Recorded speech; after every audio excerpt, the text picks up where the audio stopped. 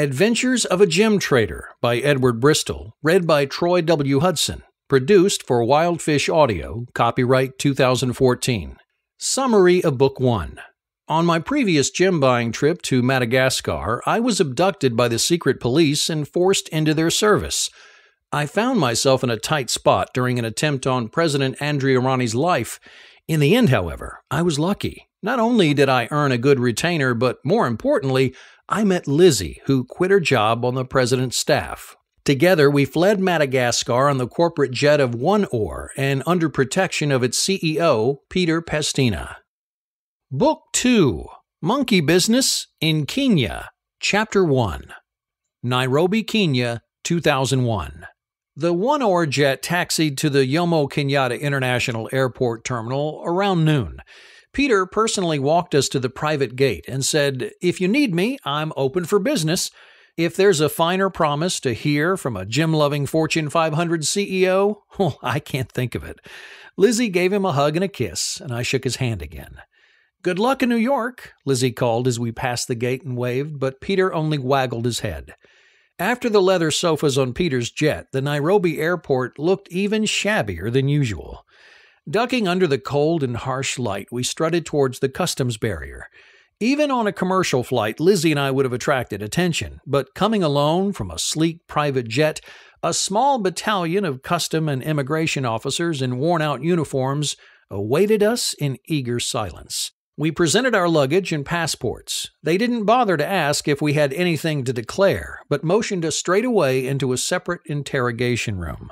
First, they opened Lizzie's oversized Samsonite. The team leader, his face reminding me of a carp fish, dug through Lizzie's lingerie, while the others gawked at each item, whispering and smirking. Lizzie watched them, her strong arms folded over her chest, patiently first, but with contempt and then anger rising in her face. I tried to make eye contact, but she ignored me. Finally, she put her hands on her hips, elbows spread wide, drew a deep breath, and in a sharp tone addressed the carp officer with a staccato of short questions. Now, my Swahili is limited, and I never got to ask what exactly she said. However, it was very effective. The carp froze, dropped her underwear, and blushed. His team stopped laughing, examined their fingernails, tucked at their uniforms, and rearranged their name tags. He closed Lizzie's case and then turned to my old suitcase covered with stickers, tags, and stamps from all continents. "Anything to declare?" he asked me. "Yep, I have gemstones in there." I opened my knapsack and showed the zip bags from Madagascar. He fished for one of the bags, held it up, and his eyes glimmered Christmas. So far, all is planned. Those gems would keep him away from the 50,000 in various currencies hidden in the inner pockets of my jacket. They spread the gem bags over the table, examined the stones, and commented as if they had any clue what they were. I kept my eyes on their fingers to make sure no stone went missing. After a short discussion, the team leader said, "You need to declare." I nodded friendly. "Sure, I know." With Lizzie by my side, oxytocin levels at record high, I was all loving kindness, a beacon of compassion. These poor fellows, they did a terrible job for little pay. They, too, had to make a living, and I was willing to contribute to society. I had already checked the room. No surveillance, no CCTV. Not yet, not in Africa. The carp pulled a thick stack of customs forms from a drawer. I parried his move with an equally thick stack of small dollar bills from my pocket. This was a routine process. Pay up front to avoid filling out endless forms, only to pay later anyways. A shortcut that saves time and is often cheaper. That day, however, things were different. Lizzie frowned, grabbed the dollar bills from my hand, and stuffed them back into my pocket. "We do this in good order," she said, and began lecturing the terrified officers in Swahili. They argued. She threatened and pointed fingers. I groaned, but Lizzie did not budge. Obstinately, she began filling out the custom forms. "Come on," I whispered. "We'll pay this way or that. Let's just get it over with." The suggestion earned me an angry glance, and "You should not support this. Whether we give it to them or to their government, it's the same, just quicker." "No, it's not," she snarled. "You should know better." I doubted that the Kenyan government would make more efficient use of our money than these poor officers, but considered the argument unwinnable. In the end, after a lot of paperwork, bickering, many stamps and signatures, we paid $870 in taxes. Lizzie insisted on a receipt. It took another half hour to issue an official paper documenting that they had received $870 in cash. It was obvious they had not used a formal receipt in a long while. When we finally dropped into a taxi, night was falling. Lizzie directed the driver through Nairobi's inner city and then deep into a residential mid-class area. Simple one-family houses, some fenced with gardens, others just standing in the mud. Many had tiled roofs set on solid concrete. Most had electricity and running water, unsafe to drink perhaps, and the power would die regularly, but satellite dishes beamed everywhere. Not street lamps, but grocery stores and tea houses lit the sidewalks, shared by many dogs, children, goats, and grandmas sitting on stools, sipping tea, watching the traffic. The taxi stopped. "That's it," Lizzie said with an apologetic smile. Her family lived in a classic rectangular cube of unfinished concrete with the irons sticking out from the top. As common, the family must have planned for 2 floors, but the money ran out, so they had moved in anyways, hoping that one day they would be able to continue upwards. "Are you sure?" Lizzie asked, not for the first time. "Of course," I said, without hesitation. Frankly, I would have preferred a nice hotel, but I knew she had to stay with her family, and I didn't want to leave her side. Not at all. The taxi driver honked once, then again. Screams and yells as people streamed from all sides. 4 generations hugged, patted, cried upon, and kissed Lizzie. I stood aside, shy and forgotten, for the moment. Then Lizzie emerged from the throng, pulling a roundish lady in a white nightgown behind. "Mama," she said, and a hush fell over the crowd. "This is my friend Edward. We met in Tana. Please, welcome him." Lizzie's mom leaned back and ogled me with suspicion. She had Lizzie's features, but without the tall Caucasian part. For a moment she hesitated, frowning, perhaps remembering Lizzie's father, the Russian ambassador. Finally, she decided to like me and bestowed big, wet kisses on my cheeks and forehead. No further questions asked. We followed Mom into her living room, and she pressed us into the only 2 chairs. A small TV glowed from a battered cupboard. A staircase climbed to the roof. A sofa stood without legs. Many blankets and some pillows lay scattered on the floor. Somebody whisked a folding table between Lizzie and me, and Mom loaded it with food. Dozens of people stood along the walls, peppering Lizzie with questions while staring at me. Lizzie ate sparsely and talked a lot. I could only guess what was said and smile politely, sweating over the spicy food. At times, it's very comfortable not to understand a language, being able to relax and observe without questions and small talk. After I refused a second refill of pink sugar cake for dessert, Mom helped us to a few buckets of water at the well behind the house. Finally, and with a broad smile, Mom showed us to the only separate room. The bed was tousled. A candle and a battered romance novel lay on a side table. "I sleep with the kids," Mom said in Russian accented English, then winked and pecked my cheek. I protested, but Mom was adamant. She would sleep on the floor with the kids. Lizzie recommended to accept. I stood, blushing but thankful, because in case you've never tried, sleeping on naked concrete is tough, especially sober. Mom chased everybody out, and we were left alone with a bed for the first time in our short relation. However, privacy, it's a relative word in Africa. The room had no door, only a curtain. Behind it, I heard Mom complimenting the last guests into the night and ordering the family to sleep. Lizzie changed into silk panties and a tank top. I sat on the bed's edge, breathless, staring at her shoulder line. Perhaps I would dare ask for a hotel tomorrow. Her smile, ever so sweet. My heartbeat, ever so loud. 16 years old or 12, dying of desire. But kids giggled just behind the curtain, and Mom was dishing out wax, chasing them to their sleeping places. I shook my head and mouthed, "No, I can't." Lizzie waved her hand, smiling, groped under the bed, clicked a button, and a local radio station filled the room with Afropop. I glanced at the thin curtain, but Lizzie whispered, "Don't worry," as she blew out the candle and pulled me on the mattress. At times, life is sweet. So sweet. I awoke to dogs barking, stretched, and felt for Lizzie. She was sitting against the wall, legs pulled up, quietly watching me with a sincere expression. Since the curtain was still closed, I snuggled up, but she called something in Swahili, probably, "He's awake," and immediately a tsunami of kids streamed through the door and onto the bed, trampoline jumping, screaming and laughing, filling the bed with a turmoil of black bodies poking and pulling at the blankets. I clutched my t-shirt, pulling it down, barely covering my personal items, and retreated into one corner, groping for my shorts. Lizzie swung her pillow and whacked one little kid straight off the bed. Others fought back. Under the bedsheet, I scrambled into my pants just as Mom stormed in and threw herself onto Lizzie.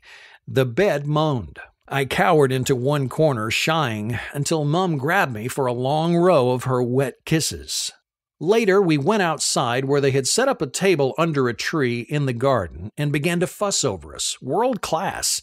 Tea, food, coffee, and questions, and more tea, and more questions.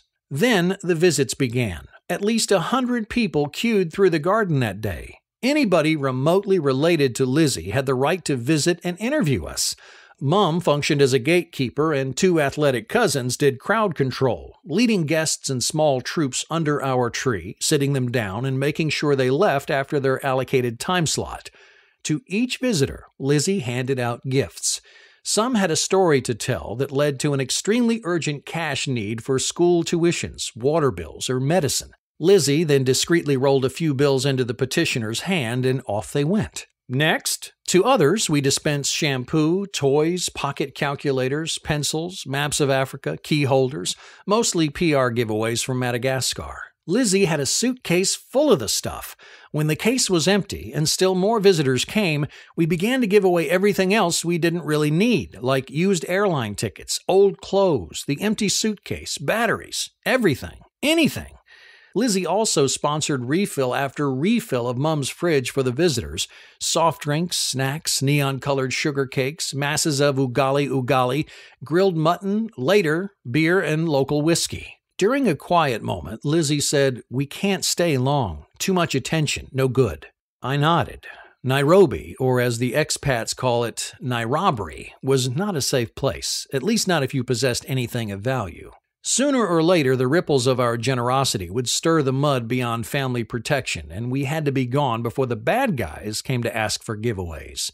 News of the Muzungu, who stayed with the assistant president of Madagascar, was spreading. "How long?" I asked. "Let's make a plan." We decided to stay 2 more days and then take the train to Mombasa and there rent a car. We could drive down the south coast, stop where we liked, and loosely aim for Voi, where Lizzie's uncle mined for Tsavorite, a gem combining the best of diamond and emerald. If you want to hear God laugh, they say, make a plan. The following afternoon, a shudder ran through the streets. Screams of surprise and fear pierced a sudden, unnatural quiet.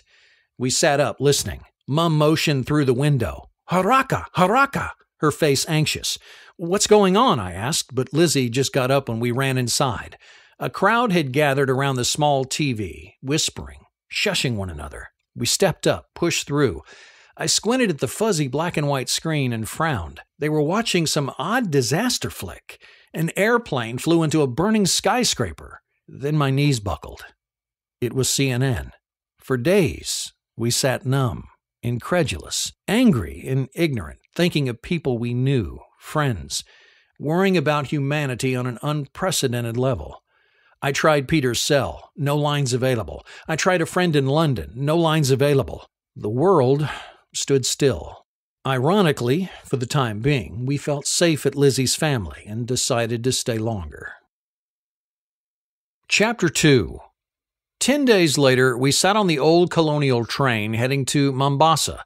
We had left Nairobi with 5 hours delay. Standard delay. In the worn-out but romantic restaurant car, I asked Lizzie, "How much money do you have, all in all?" She stared, slightly frowning, and asked, "Why?" I pulled out a pen, counted for a few moments, and jotted down $80K on the back of our daily menu. "That's what I have, in dollars." I pushed the menu over the table, plus $110K worth in gems or rough. Perhaps we throw our money in one pot and start a business.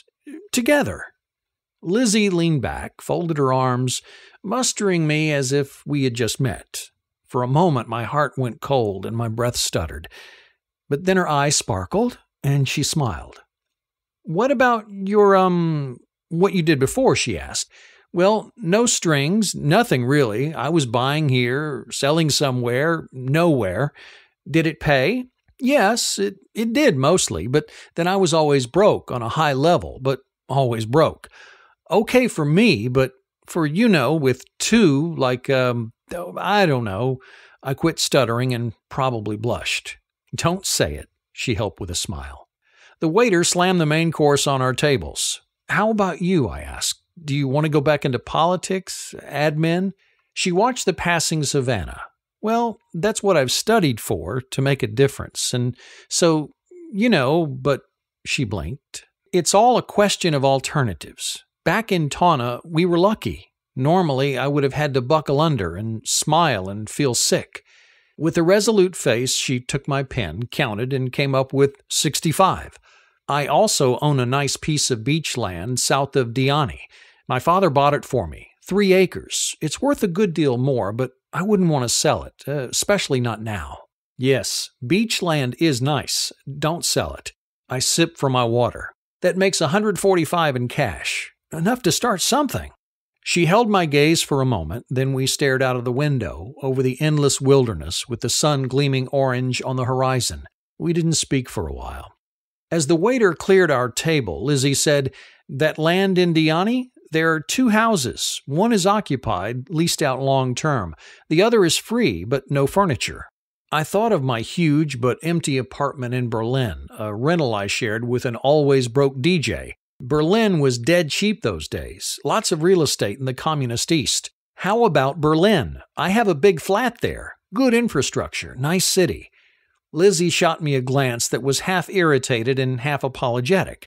"I only have a Kenyan passport. More than 4 weeks tourist visa is difficult for me." "Oh, yeah, I'm sorry," I said, and meant it. "Not your fault," she waved her hand. "No Russian passport?" "No, Dad was not official, remember?" I nodded slowly, a sudden lump in my throat. "Then we have to stay in Africa." Her eyes glittered a challenge. "If you want to be with me, yes, we must stay here." "Is that very terrible?" Africa wasn't my dream for permanent residency. I glanced at Lizzie, and she knew. With a sarcastic smile, she added, "Or you must marry me." "No, I will not marry you for immigration," I said, too loud and with a pained laugh turning the heads of our fellow diners. "Any other reasons?" she asked, a sharp edge in her voice.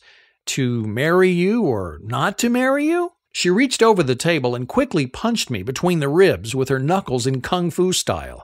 A glass of wine spilled. I groaned.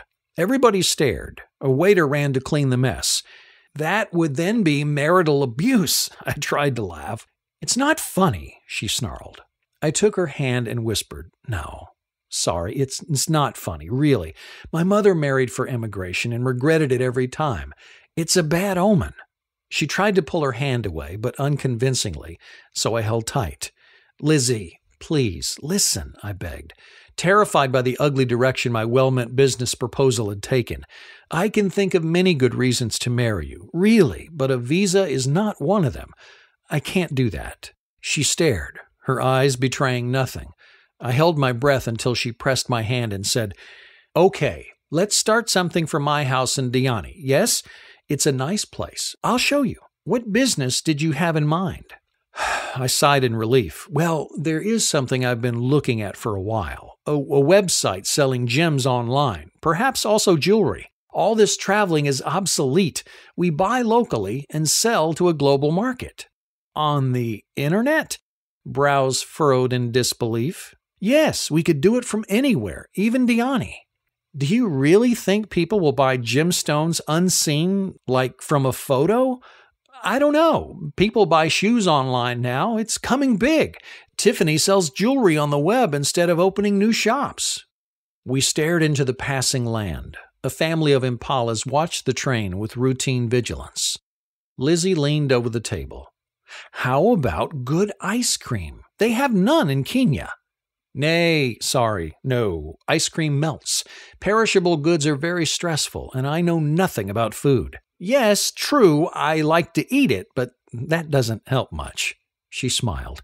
"How about a small guest house on my land?"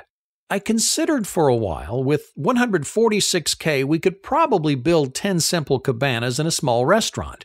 A romantic idea, but I remembered my parents' guest house in Sri Lanka. It was only trouble except during off-season, but then there was no money. "You look unhappy," she said. "Yes, a guest house's work 24/7, not much fun. We had a small hotel in Sri Lanka, drunken tourists losing their keys at 2 a.m., maids stealing, plus we're chained to Kenya forever," I thought, but didn't say. Instead, I offered, "How about a consulting company, something for investments in Africa? We rent a nice air-conditioned office with a view over the harbor in Mombasa, live on the beach, and sell development projects. You must have contacts." Now, Lizzie looked unhappy. No air-conditioned offices, please. That would not be much of a change for me. I like gems better, and jewelry. Later, after dessert, I asked the waiter for an old menu to write on. Reading out aloud and waiting for a nod from Lizzie after each point, I listed on the back of the paper, 1. Lizzie and Ed agree to a joint venture, e-commerce with gemstones and jewelry. 2. Lizzie contributes $65K cash. 3. Ed contributes $80K in cash. 4. The business will use Lizzie's land in Diani. The land remains in Lizzie's ownership. 5. Ed contributes a basic stock valued at $110K. Those gems or their value remain in Ed's ownership. 6. Profit and loss will be shared 50-50. I signed and added 22/09/2001, Nairobi to Mombasa.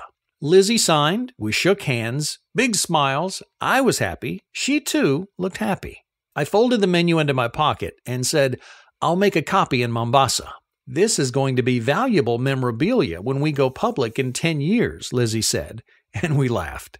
Back in our compartment, I asked, "Your place in Diani, is it safe?" Lizzie waggled her head. "Well, it is tourist country.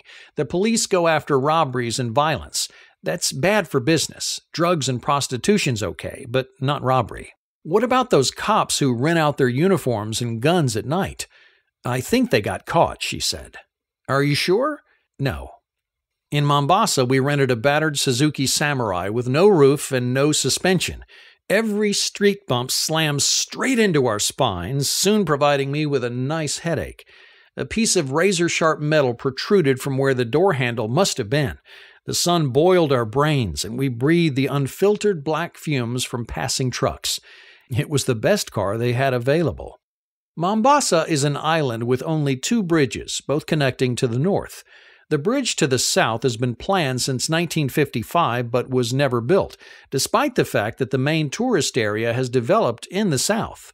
Instead of a bridge, a chain of rotten ferries carry an ever-growing mass of people and vehicles to the southern mainland, across Likoni Channel.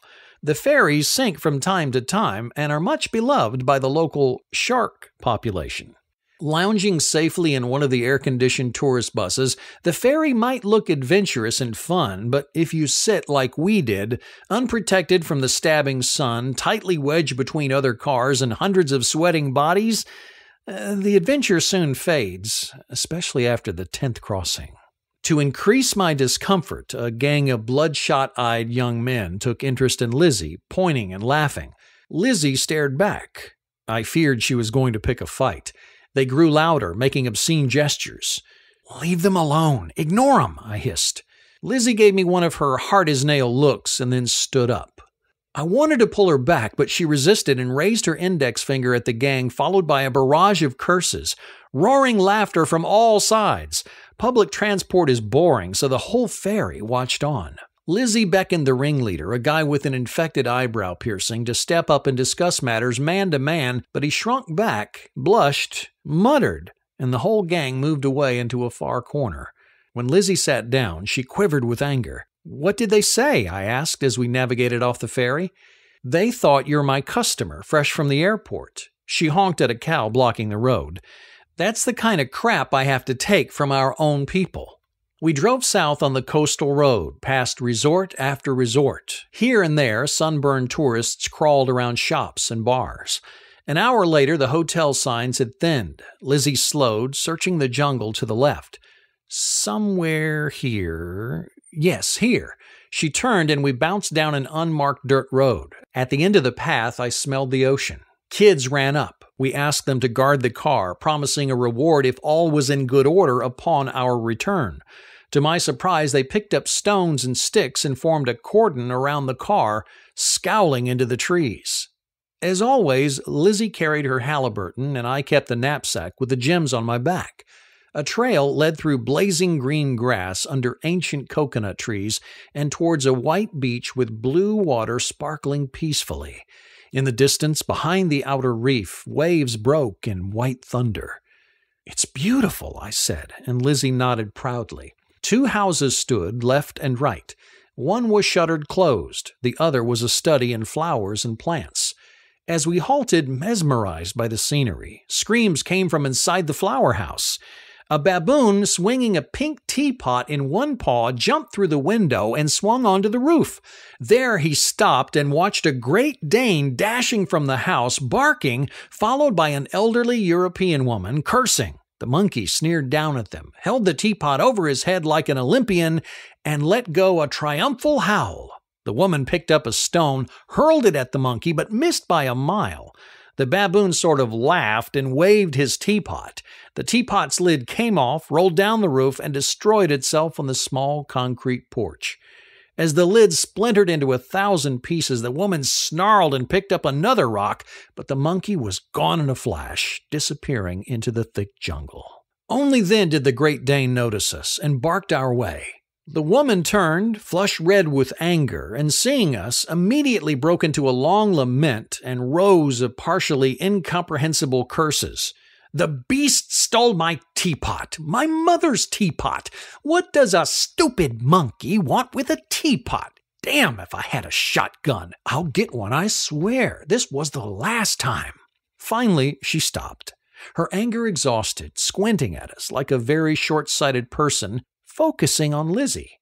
Lizzie raised her hand. "Hey, Elizabeth, it's me, Lizzie." Still unable to see, Elizabeth came closer, slowly, until her face lit up. Ellie screamed, "Lizzie!" Lizzie screamed, "Ellie!" Ellie stormed at Lizzie, and the Great Dane stormed at me.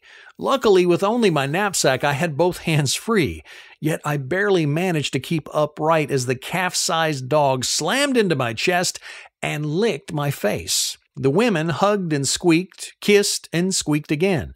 I walked down to the small beach. Pristine white sand, shone sprinkled with shells, green coconuts, and ivory-colored driftwood. The Great Dane followed and threw itself into the sandy shadow of a palm tree, slavering happily, watching the soft waves. With the tide flowing out, the protected water between the outer reef and the beach lay calm and clear as a tropical aquarium. Colored fish zipped around corals. I dropped into the sand with a sigh. A nice beach gets me again and again. The Great Dane got up and strolled over, pressed its huge head against my shoulders, and looked at me with sagging eyes. "Nice, huh? Love it too." Then I remembered why we were there, that this perhaps was my new home, headquarters of our future e-commerce company. I looked back to the empty house. One living room with 2 or 3 bedrooms. Square, practical, but as all things unused here and exposed to the sea, in bad shape, needing not only a paint but serious repairs. This was going to cost money. Money! Worries swamped my brain and the beautiful beach disappeared. My headache returned and the knapsack suddenly felt heavier. A buzz from my cell phone disturbed my worries. No caller ID. I took it anyways. "Ed? Ed? Peter here. Still alive. Peter, are you in—" I couldn't say it. "Yes, my jet is grounded. Static on the line. 4 seasons. Just wanted to— More static. Talk later. So glad you're okay," I yelled, but I wasn't sure he heard. The line was dead. I went back to Lizzie and Elizabeth. They stood waiting for me, and the Great Dane following behind. "Edward, this is Elizabeth," Lizzie said. "She's a friend of my father's cousin. She's been taking care of my land here." Elizabeth stretched out her thin but strong hand. "Ellie is fine. Welcome to Diani, Edward." "Ed is fine," I said. "Nice beach you have here." Ellie placed us on the terrace for a tea. In lack of a pot, she used a water pitcher. She was a pleasant person, around 50, natural, a bit eccentric perhaps, but like most expats in such places, she didn't seem to be a lunatic or a crazy alcoholic or such. She laughed a lot. The only serious topic, no laughs there, were the monkeys. She was obsessed with those wicked devils, as she called them. Not the usual black-faced velvet monkey, but real big baboons with big teeth and strong arms. They had appeared a few months ago, terrorizing the area, stealing anything and everything. A restaurant manager had shot one and hung him in the tree half dead. A success, sort of. The monkeys didn't go there anymore, but neither did the tourists. The Great Dane, she was a girl, followed me like a duckling and laid her head in my lap as soon as I sat down. I liked her too, even with the wet slobber she disposed on my trousers. "Why don't you scare the monkeys?" I asked the dog and patted her on the head, producing a hollow sound. "Never! They sneak up on her when she sleeps and pull her by the ears, those wicked beasts," Ellie said, and then disappeared into a hysterical fit of laughter. This was Ellie's one annoying habit. She laughed long and loud, mostly about her own jokes, shrieking and slamming her thighs even for only remotely funny remarks, completely oblivious of her surroundings. During the first hour, we joined in, being polite, laughing with her, but it got very tiring.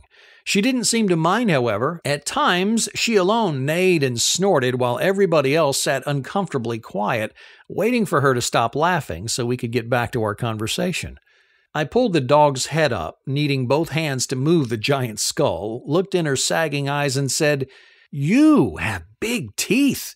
They're just monkeys." She looked at me with a tender expression, tail wagging and slobber dropping. "Brunhilde has no clue what teeth are for," Elizabeth laughed some more. "She scares the living hell out of the blacks, but not the monkeys. They know she's harmless." "Brunhilde?" I turned to Ellie. "You're a Wagner fan?" Ellie nodded and pointed to a stack of vinyl records in the corner. The last connection to my own culture. "But now I'll need a locked cupboard because of these damned—" She stopped herself and said, "Enough of my world-shattering monkey problems. Now tell me, what are you two doing here?" I looked at Lizzie, not sure if we were ready to talk about it. But Lizzie was ready. "We're starting a business." Lizzie cast a happy side glance at me. "Together." "How romantic! Where?" Ellie clapped her hands. "Here," Lizzie said, matter of fact. "Here?" Ellie scowled in disbelief. "Da, this country is, well, you know it." She looked at Lizzie, then at me. "It's not easy. You've studied economics and all. What business can you do in Kenya?" Lizzie giggled.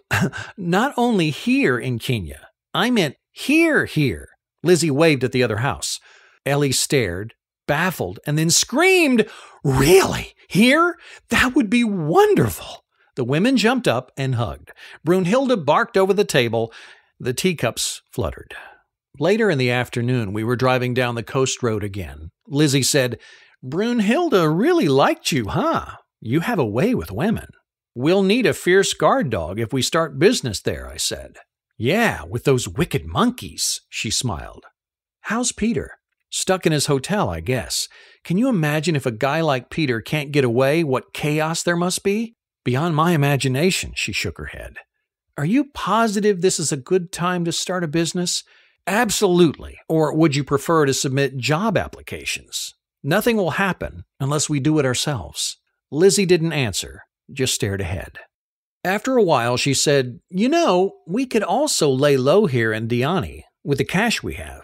Easy living for a year or two. Later, we could see what to do. Sit on the beach for a year? No, I get seriously bored. No good. Let's have a holiday, and then we start working." "Yeah, you're right. I know a nice resort in the hills." She touched my knee. "Let's go there." Chapter 3. We spent 2 wonderfully relaxing weeks in a colonial-style all-wood safari hotel built into the steep rainforest, watching tropical birds, dingy-dingies, and snakes from small and colorful to gray and thick, all the while having tea on wooden porches and dinners at open fireplaces. Very romantic.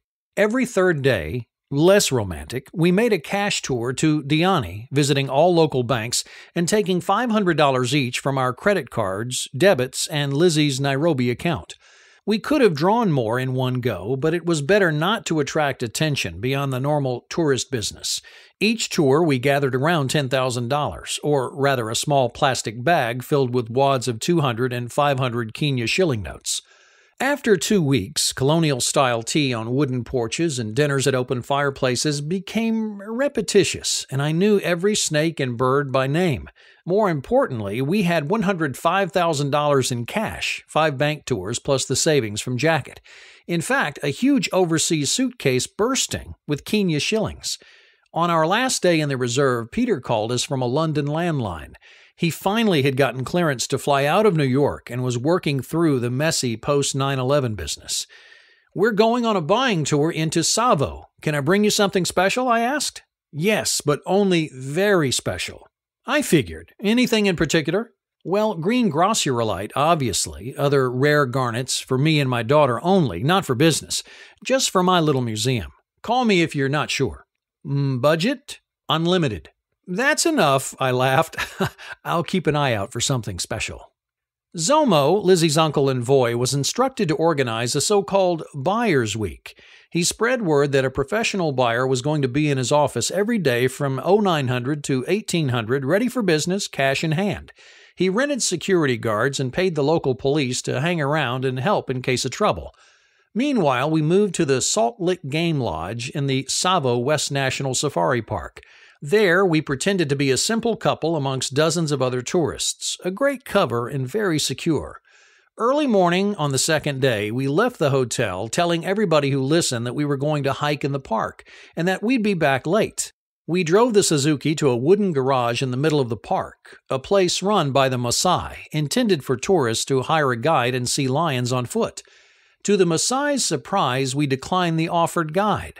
"Lion will eat your muzungu," they told Lizzie, and laughed. We waited in our car until a gray-green Land Rover appeared.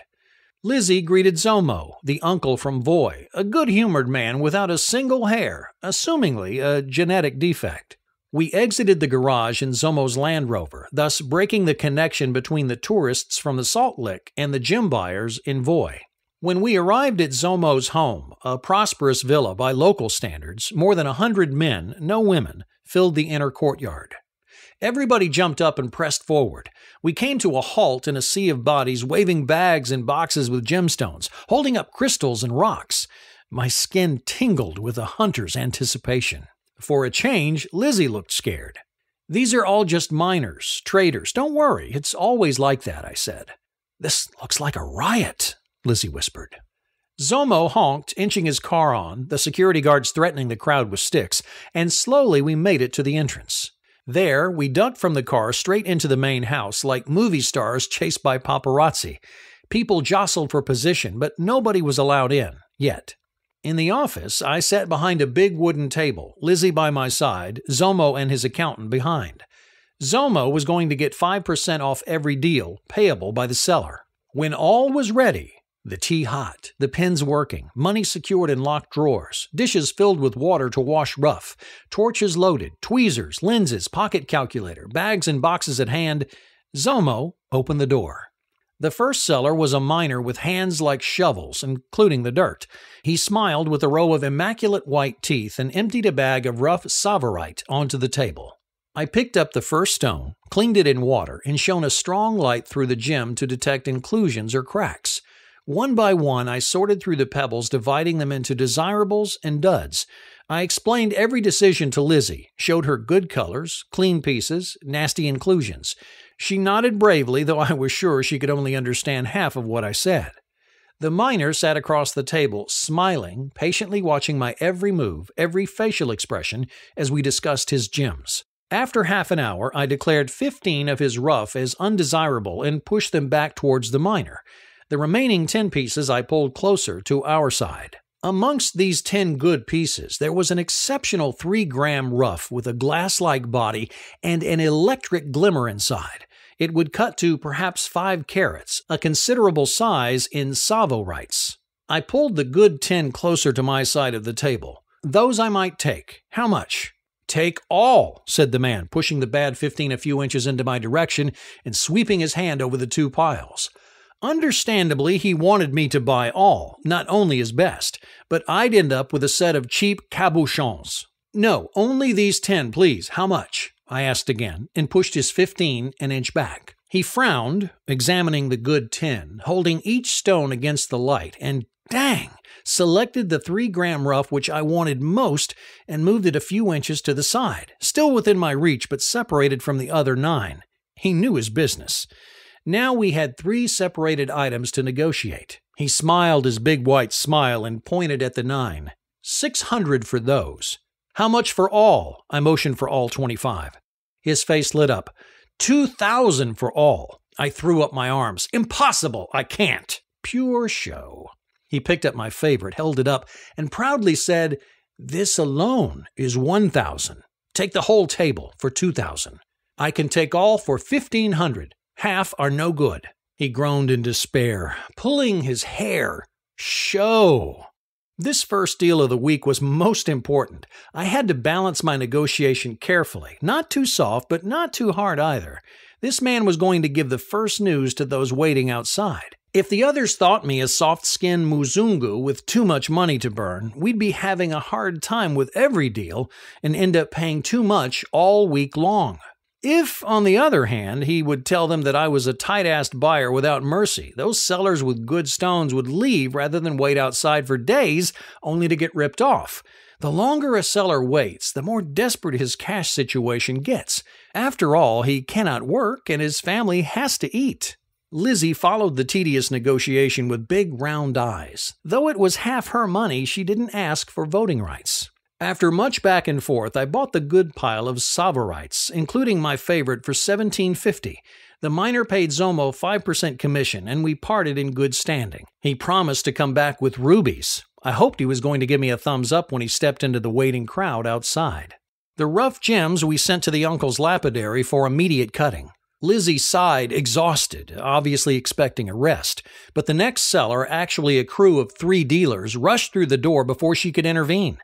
The 3 co-owned a big but badly cut ruby. I explained to Lizzie the ways of ruby, its hues, the cutting, and a million other things. Thus, another round of grim negotiation began. Again and again, the 3 got into fiery arguments amongst themselves and had to step outside. Yet they could never agree. This went on until the uncle told them to get their act together now or come back another day, which in our language meant don't come back. Zomo's threat worked, and I bought the 10-carat egg-shaped ruby for $2,200. Yes, those were the days. As I write in 2014, this stone would have cost $25,000 if you were quick and lucky. Except for a brief sandwich at noon, we haggled, bluffed, poker-faced, and counted money non-stop for 9 hours. At 6 in the evening, I looked out the shuttered windows. Even more people than in the morning stood waiting there. I took Lizzie's hand. "Can you do more?" No, I'm totally brain dead," moaned Lizzie, her eyes blunt and starry. "I want to go. Please." The uncle went out to call it a day. In Zomo's car, Lizzie said, "I see rotating gems when I close my eyes." Normal, that's the job. It'll get better. Later. I hope so. I can't close my eyes or I'll be sick. We got out our car from the Maasai's garage and drove through the pitch-dark park, always aiming at the only light on the horizon, our hotel. Since we had told the manager that we would be late, they hadn't yet called in the rescue squad. An all-you-can-eat buffet was open until 2200, and we arrived at 2145. The remains didn't look appetizing, but no refills were to be expected. "Careful what you eat," I whispered to Lizzie. "This is a never-come-back hotel." "Oh, what?" A standing joke amongst hotel managers. Can poison the guests, they never come back anyway. We avoided shellfish and skipped the meatball masala. Next day at breakfast, Lizzie complained that she had dreamed of gems. We drove to the garage, changed into Zomo's Land Rover, and another day began. Intense, arduous, and yet exhilarating, at least for me. And then another day. On the third day, the 4th seller, a tall Maasai in bright colors and with giant earlobes, offered a box of assorted so-so roughs, nothing special. While I examined his stones, the Maasai pulled a fist-sized hexagonal crystal in a reddish-mauve color from his dress and, closely watching my reaction, rolled it on the table. I briefly glanced at the giant crystal. Nerve ends sizzled, and I longed to touch the stone, but I ignored the impulse, forcing myself to continue with the other roughs in due order. Any extra attention would double the crystal's price. Lizzie, however, pursed her lips, took up the crystal, studied it, and asked something I can't remember. Perhaps for the first time, I ignored Lizzie's question. The Maasai immediately caught the irregularity and smiled knowingly. I had made a mistake, but it was too late. Cursing inwards, I worked through the rest of the box. Lizzie put the rock back on the table and shrugged. After selecting a few roughs for negotiation, I took up the big crystal. The sizzling in my brain returned with fresh intensity. The stone looked and felt like a spinel, but strangely something was amiss, or more precisely, something was too much. It didn't belong there. My blood pressure went up. I glanced at the seller. He was a proud warrior in the prime of life, fighting scars on his face, and surely able to detect the accelerating heartbeat of an opponent. The crystal was exceptionally clean, with only some growth lines and a few inclusions. I switched my balance from carat to gram and leisurely threw the crystal on it. 133 grams. A quarter pound! A remarkable size that would cut into over 100 carat. A 100 carat spinel was an exciting find. However, my hands didn't shake because of the size, but because this was not a spinel. I clearly saw light and shadow splitting inside the stone. Spinel doesn't double refract. I turned the crystal this way and that, shone light in it, scratched its surface, and waited again. Then, as if by chance, I laid it onto a paper filled with scribbled numbers. I tried not to stare, but there it was. The crystal reproduced the numbers beneath, clearly doubling and mirroring them. This stone was double refractive. Spinel, however, is single refractive. In a smaller gem, I might not have noticed, but this giant's double refraction was visible to the naked eye without further testing.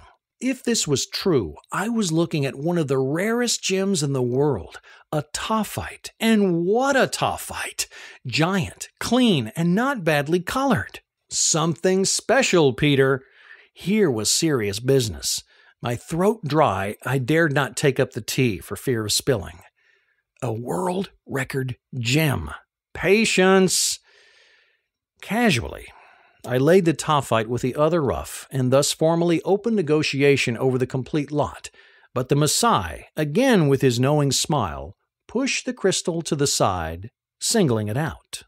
So the Maasai knew that I knew that he knew the crystal was special. However, I was sure he thought it only especially big, nothing else. He didn't know what was spinel or sapphire or garnet, much less could he ID a tophyte. We negotiated a bit for the box of small roughs, just fishing around, pretending not to be concerned with the giant rock on the table, though it screamed for attention. After a while, I again picked up the crystal and held it like a hand axe. "Big enough to kill a lion," I said, laughing alone, like Ellie. Everybody else frowned. Especially the Maasai did not appreciate the reference and scowled frightfully. I felt like a bumbling tourist and muttered some excuse. The uncle helped with a few soothing words in Swahili, and the tension subsided. How much then?" asked the bumbling tourist. 10,000, said the Maasai with a grim smile. The uncle laughed politely. Lizzie smacked her lips. Even for a 133-gram spinel, this was an unusual ask. More money than a whole Maasai tribe might earn in a year. I would have expected a few thousand. My lion joke, it seemed, had blown up the price. I steadied my hands and poured fresh tea, winning some time to consider. Seriously big gems are rare, but often hard to sell because they evade the jewelry market. Who wants to have a quarter pound of rock around his neck, even if it is a sapphire? Often such stones are broken up into smaller pieces and sold separately. However, if this was in fact a tophyte, and I was 95% positive, then the laws of physics or jewelry did not apply. A world record gem gets international press, is sought after by the museums, and will be an honor for the owner, for Peter. but I had to have his backup for such a price. I pretended to receive a call on my mobile and walked off into a side room. There I called London and was lucky to get Peter on the line. "I have a big fight. Very big. You interested?" "Sure am," he said without hesitation. "Can you wire 50K to Kenya?" 50? That big? Over 100 carat after cutting. Awed silence in London. "It sells as Spinel," I added. "Deal," Peter said. "I'll text you my bank data in a minute. I need cash today." "You got it. My banker is fast." That done, I went back into the office, sat down, savored the moment, pointed at the big crystal, and said, 10,000 is okay. The uncle and his accountant gasped. Lizzie stared, mouth open. The Maasai looked first puzzled, then happy, until doubt crossed his face, and he slapped his forehead, finally cursing loudly. I had accepted his price without negotiation. That could mean only one thing. He had asked undervalue. He moaned, fidgeted on his stool, looking for a way out, a chance to modify the deal. Honor forbade him to pull back or raise his price. Also, 10K after all was a fortune here.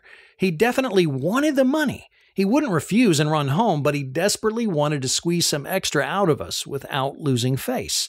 He glanced around the room, searching for help, but everybody stood firmly on our side, ready to enforce the unwritten rules of the trade. Then his eyes flickered. He pushed the crystal back to the other rough, all onto one heap, thus formally reopening the negotiation.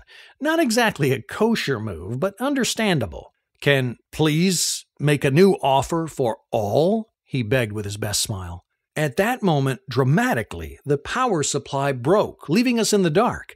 Before the generator kicked in, the lights flickered on again. The Maasai's smile had frozen. I dragged the tension just a bit longer, looked at Lizzie, nodded towards the uncle, and then slammed a hand on the table. 20,000 for all. The Maasai's mouth opened and closed in disbelief. Then he whooped and jumped across the table to hug me with his intense, distinguishable African body odor. I fought him off, laughing. "But I need a promise," I said. "Anything, my honor," he said. "Don't tell that I buy Spinel at such prices, I mean. This is only between us. Promised?" "Promised, sir. Promised." And he hugged me again. "I hope you know what you're doing," Lizzie whispered. I nodded bravely. While I counted a big stash of bills, the Maasai pledged his ancestors and his tribe's honor on total discretion, guaranteed the health of my grandkids, again and again kissed the totem hanging around his neck, pulled a few more ruffs from his dress and lay them with the others. "For free, for you," he beamed. Peter sent the 50K on the same day, pocket change for him, I imagined. Lizzie made 2 more bank runs to get cash while I continued to splurge on gems from morning to evening, day in, day out. I immediately reinvested the, so far only assumed, profit from the Tophet and extended the buyer's week into 10 days. Once in hunting mode, with dozens of sellers lingering in the uncle's courtyard, I, like a compulsive gambler, couldn't stop buying until the money was gone. Contrary to the always unfortunate gambler, however, the gem dealer keeps the loot, and if he's a good buyer, he'll make a profit and go on new binges. Thus, the circle closes into a lifetime of high-intensity buying, followed by near-death experiences with empty bank accounts and bare survival until enough sales justify the next buying trip. A cautious gem buyer, perhaps an oxymoron, might have stacked away Peter's money for a rainy day, but then a cautious person may never become a successful gem dealer. When we had only 6,000 in cash left, Lizzie began pestering me to stop. Down to 5,000, I finally tore myself away. We had bought a fine selection of gemstones, from the odd yellow citrine to venomous green tsavorite to steel blue and green sapphire, from stones retailing for a mere $100 to very expensive rarities. Chapter 4. Over our last dinner at the Salt Lick, Lizzie asked, "So how are we selling all those gems?" "We dig in at Elizabeth's and build a website," I said, with all the optimism I could muster. Next day, we carefully packed our loot from Voy and my old stock into Lizzie's Halliburton. Filled with gemstones, it weighed several pounds. Then we sat in silent awe, staring at the sum of our possessions. "We must guard this case under all circumstances. It never leaves my hand," I said. "Well, why don't we cuff you to it?" Lizzie chuckled. "No, that draws too much attention." I pulled my Japanese knife out, a one-hander of finest samurai steel, from the inside of my sleeve and said, "This must help, if necessary." Lizzie looked unhappy. "Hey, don't worry, I never used it, but I would like to make your case look a bit more used and older. Can I put some tapes and sticker stuff on it?" I asked. Now Lizzie looked even unhappier. "It's a present from my father," she protested. "Why don't we take your knapsack?" "That's just fabric. This here is bulletproof and fire-resistant. I always wanted one." Lizzie shrugged, reluctantly agreeing to disfigure her perfect golden Halliburton. "I'm sure your father would approve," I said. I stuck to "I love Kenya" stickers and a Salt Lick Game Lodge logo, a giraffe from the souvenir shop on the sides, glued an unused Dubai security label onto the top, and added some numbers and names with a permanent marker. Lizzie sighed deeply. "Look, this is our life here inside," I said, and she nodded grudgingly. We checked out from the lodge and drove back to Diani in one day. Brunhilde ran in wild circles, barking and spraying slaver. "They took my toilet brush," Ellie said as soon as Brunhilde had calmed down. "What?" Lizzie and I asked in unison. "The monkeys! They stole my toilet brush!" Over the next few days, Lizzie and Ellie took care of our new residence. They aired it thoroughly, deep-cleaned and disinfected it, expelled all unwanted inhabitants, rats, bats, wasps, ants, and collected mostly second-hand furniture from neighbors and local shops. Meanwhile, I spent the days in a filthy internet cafe educating myself about the basics of e-commerce. I registered a company in Singapore, including bank account and tax number, all online. In the evenings, we sat on Ellie's veranda, griping about our daily problems, how in addition to the frequent power cuts, my internet connection crashed without obvious reasons, how it was impossible to procure anything valuable without driving 2 hours back and forth to Mombasa, and how we needed to focus on items that no monkey could carry off. Ellie employed an elderly live-in housemaid, Rosalind, who was practically part of the family and now also helped us. I swore Rosalind to unlimited secrecy about all our doings. We developed an official story for public distribution. Edward, the fiction writer, no, not a famous one, and Lizzie, his fiancée from Nairobi, were taking a long-term holiday for Lizzie to relax and for Edward to work on his latest novel. No business was conducted from our house ever. This I told the people at the internet cafe and anybody else who asked or would listen. If word got out that we traded in gems, we were all bushmeat. I hoped that nobody from Voi would discover us in Diani. In the mornings, Brunhilde and I explored the always changing scenery of the coral reef. At low tide, we jumped from island to island as far as the outer reef and to the drop-off. From there, I saw dolphins and tunas hunting for prey, birds circling over the foaming water. Just beyond the reef lay a sudden 500-meter descent into the blue ocean. As a fearless boy, I had fished there in local dugouts or in a little rubber dinghy with giant turtles, sharks, and dorados passing at arm's length, and fly fish sailing overhead. It was every bit as dangerous as it sounds, and now as a responsible adult, I wouldn't dare do it again. But what an adventure it had been those days. One morning, Brunhilde disappeared through the thickets above the beach and began to bark in alarm mode. I followed slowly and carefully because these thickets contain all kinds of suckers and biters, but shrill squeals of another animal made me hurry. Anxious that Brunhilde, in her naivete, got herself into trouble, I called her back, but she didn't come, nor would she stop barking. When I found the dog, she stood over a yellowish-brown lump lying on the jungle floor. I stepped up again, carefully. It looked like a monkey, like a baboon. Had Brunhilde finally cornered one of the wicked monkeys? Yes, she had. Only this one was dead. Or was it? Something moved. I stepped closer, now even more careful. Baboons feature leopard-style fangs and are stronger than any wrestler. You don't want to get into any arguments with them, especially not with a wounded one. But this monkey lay still, sprawled on the floor, face down. It was dead. Yet something moved. Then I saw it. a baby monkey with thin, long hair, except on the face, and absurdly big ears like a bat's, now folded around the head in deadly fear, clung deep in the big animal's fur. I waited, watching. The adult monkey, I assumed it was the mother, didn't move nor breathe, not that I could see. Heart pumping, I stubbed her with my foot. The baby screeched, but the mother didn't budge. Stiff, utterly dead. This was strange. I was no baboon expert, but it struck me as odd that she was lying here alone without her troop, but with the baby. Sick, she would have stayed with her rot, and they would not have left her alone. If she had died with the rot, however, and they had moved on, the baby would have been taken over by another mother. I looked into the trees. All quiet. No monkeys. They would have started a full-blown riot long ago, sending Brunhilde and me bolting for our lives. No, that monkey had died alone, with the baby on her back. Very strange. Finally, Brunhilde stopped barking, exhausted. The little monkey changed from squeaking to whimpering. From time to time, he looked at us, hid his face in the mother's fur, terrified, and then looked back at us and again hid his face. I was sure he would bite me if I tried to grab him. I didn't know then that baby monkeys have no teeth, but I wasn't about to experiment. Yet, if I left him alone, he'd be eaten. Baby monkey is tasty. Cats, dogs, snakes would love him, and also some locals may have a barbecue feast. I checked myself for coverage and battery. Full. I praised technology's conquest of the wild and dialed Lizzie. "Listen, keep quiet. Is Ellie around?" I asked. Yes. As expected, they were having breakfast. "Do not react. Don't tell her now.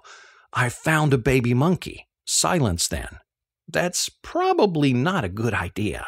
"Yes, I know, but the fellow was really small, a few weeks old, big brown eyes and so.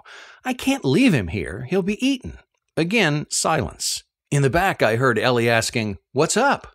"Perhaps he can be useful," I added quickly, "to keep away the wild ones." "I don't know," Lizzie sighed. "But it's your house, right?"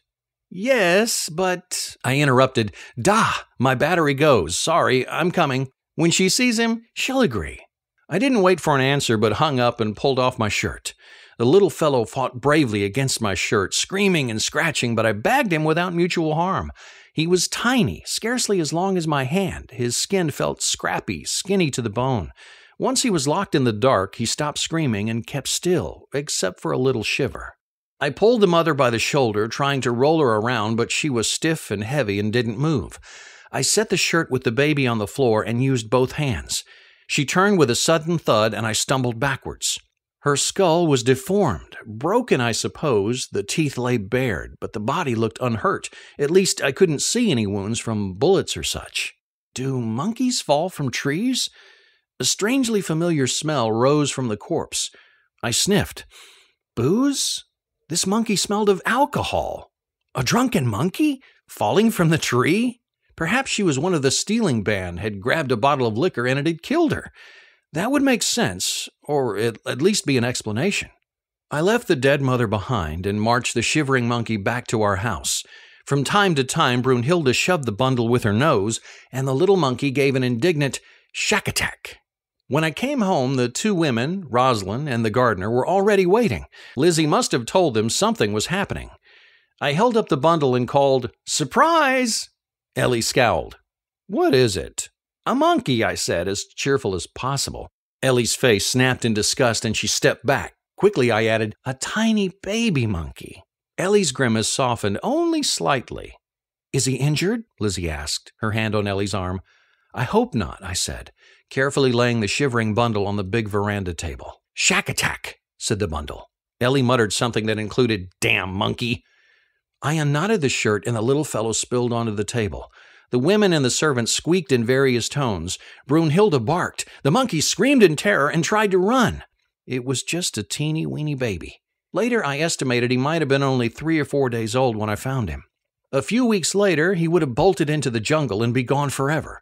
But then, he was all fragile, barely able to coordinate his movements, like a human toddler. He tumbled left and right in awkward jerks, glanced around with many shack-attacks, fell on his belly, got up again, trying to escape from the unspeakable monster staring, shouting, and howling at him.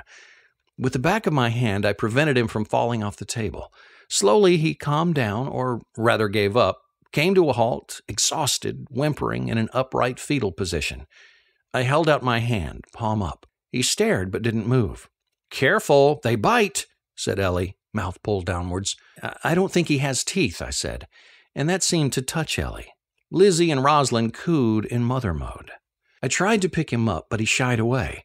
I tried again. Finally, after a long, hard look and with something like a sigh, he allowed me to push him onto my hand, lift him from the table, and cradle him in my arm. Lizzie nudged herself in. Slowly, I transferred him into her arm. Across species, the monkey sensed Lizzie's maternal qualities and didn't fight back. Soon he was comfortably nestling against Lizzie's breasts. Even Ellie couldn't suppress a smile when the little fellow made a content mewing sound under Lizzie's caresses. Rosalind begged to hold him, but Lizzie didn't want to share. I turned to Ellie. "He might be helpful with the wild monkeys." Ellie wasn't convinced. "No, he'll pee and poop all over the house, break stuff, and when he's old enough, he'll run away to his wild friends, and we'll be happy he's gone. That's how it works. Perhaps we can train him, like a watchdog or geese," I said. Ellie shook her head in disbelief. "Young man, it's obvious that you have no experience with wildlife in Africa." I shrugged. However, babies deserve protection. Nobody could abandon such a cute ball of helplessness. We fed him mashed bananas and later minced beef. He ate greedily with shifty eyes scrutinizing the perimeter as if afraid somebody was going to steal his food. A few days later, I noticed a local walking up and down the beach calling for his dog. I thought that odd because the locals usually get no closer to dogs than a stone's throw. Perhaps he was searching for his employer's lost dog. I have a soft spot for lost dogs and sent the gardener to inquire. When the gardener came back, he shrugged. "He won't tell. He's drunk. Not from here." He pulled a disgusted face. "A Kikuyu." The Kikuyu are the major tribe living up country. The gardener was a Luo. He wouldn't sit at the same table with a Kikuyu unless forced to. Lizzie, too, was a Kikuyu, but she was beyond tribal rivalry, more a Westerner in the eyes of the gardener, especially since she was part of the salary-paying class. Chapter 5. Monkeys develop like humans, just a lot faster. Within 2 weeks, the little fellow had doubled his weight and quadrupled his courage. He coaxed Brunhilde to be his bodyguard and explored every corner of our property. With reference to his bodyguard, we named him Valkura, though he was a boy. After Brunhilde rescued him from drowning in the toilet bowl, the two became an inseparable team, and Brunhilde discovered her equine qualities. The monkey rode on Brunhilde, gripping her long ears like reins and screaming with joy, while the dog galloped at full speed over the beach. "Baby monkey rides Great Dane." A decade later, they would have gone viral on YouTube, but those days I didn't even take a photo. Lizzie did, but those images were lost later. Remarkably, we didn't have any more visits from the stealing monkeys. Ellie admitted that Valkura had a positive effect. Perhaps, we mused, other monkeys feared that where there was a baby, there must be a mother, and mothers are dangerous, so they stayed away. Meanwhile, I managed to publish a basic website and struggled with the intricacies of photographing our precious items, a task that turned out to be difficult beyond imagination. In our house, we used one bedroom as an office and kept its window shuttered and its door locked, always. Rosalind had strict orders not to enter the room. We kept both keys on our bodies at all times. Inside the office, we chained the Halliburton to a concrete pillar, sitting inside a locked steel cupboard, which Lizzie had made to order for that purpose. To the chain, I added an electric circuit, which, if forced open, would give an ear-splitting alarm signal. It took 5 minutes to get a stone from the case and back, but I was disciplined, always locking and chaining the case safely. As you can imagine, I didn't want to see a monkey carrying off our Halliburton. The little internet shop was a terrible place to work from. Nothing functioned for longer than an hour, and the owner became nosier by the day. Sometimes he sneaked up from behind to see what I was doing. I told him to bugger off, but he got me paranoid. Finally, I ordered the landline in Ellie's house to be connected to the web and bought a wireless router to extend the signal to the other house. Looking back, this sounds simple, but in 2001, it was cutting-edge technology, in Africa no less. Helping little, Valkura jumped the technician from Safari Telecom and successfully rode him from the grounds, with Brunhilde racing behind, barking. Oh, the poor guy must have thought his last day had come. For weeks, Safari Telecom had nobody to fill his place. I explained to Valcura that writing a technician from the telecom was not part of his responsibilities. He shack-attackered excitedly, but I didn't think he understood. By then, Valcura had become a natural force, willful, cunning, and fast. Soon he would be beyond our control, untamable in his strength and ferocity. "See?" Ellie said. We tried to restrain Valcura with a collar and a leash, but he behaved like Gollum on the elves' rope until we gave it up. Finally, I had a cage made for Valcura. At night, or when we expected visitors, Valcura had to go into his cage. Luckily, he was totally corrupt for sweets. For a candy, he'd do anything, go anywhere, even into the cage. There he sat happily sucking his lollipop. As soon as the candy was done and he realized we had locked him in again, he threw a choleric fit. However, the trick worked every time. He didn't have much long-term memory, or his lust for candy was simply uncontrollable. I tried working from our new office, but soon realized I needed air conditioning or the computer would drown in sweat. Another $500 from our ever-tighter funds went into a new AC. Soon, we dropped under $2,000 in cash reserves. With no income in sight, such an emptying wallet is as scary as a hungry T-Rex. I called my friend, the DJ in Berlin, and broke the bad news that I could no longer pay my share of the rent. He cursed, but in the end accepted realities. I hoped he wouldn't sell my furniture, which he might have considered his right, and I would have understood. During such times, even the most determined entrepreneur longs for a 9-to-5 job with pension fund and health care. A heavy weight lay on my shoulders, and life felt like tacking against a gale. Lizzie suggested to ask Peter for help. I procrastinated, but finally my pride gave way, and I called London. One Oar's stock had fallen 20% after the PR debacle on Madagascar, and another 36% since 9/11. But then everybody had suffered, and Peter sounded all right. He appeared to belong to an exceptional breed, a wealthy person who didn't care whether he was estimated at 10 or at 5 billion. "What are you doing? You still with Lizzie?" he asked. "Yep." "She got you by the ears?" He laughed loud and long, the laugh all free men have for those in bondage. Very funny. I waited until he was finished. "Yeah, probably you're right, but I'm happy." "Where is that happiness?"